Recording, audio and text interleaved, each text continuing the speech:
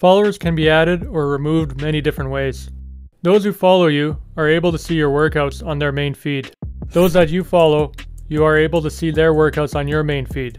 Private accounts will need to approve all follow requests before they will become visible on your main feed.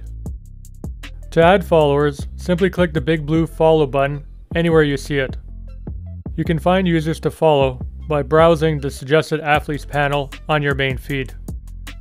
You can invite friends by clicking the link on this same panel. From here you can share an invite link with anyone you wish to via email, text, or other social media platform.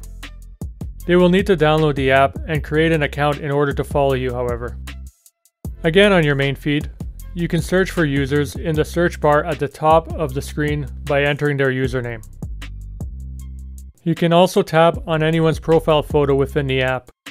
This will take you to their profile page, and you can choose to follow them from there. To unfollow users, simply click the unfollow button anywhere you see it, whether it be on their profile tab or in your followers or following lists.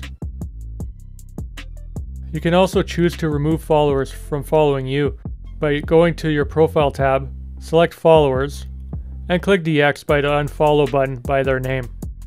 This will remove you from their list, and they will no longer have your workouts show up on their feed. Bonus tip: if you wish to be notified whenever someone you are following has completed a workout, click the bell icon in that user's profile beside their name, and toggle the workout notification option to on.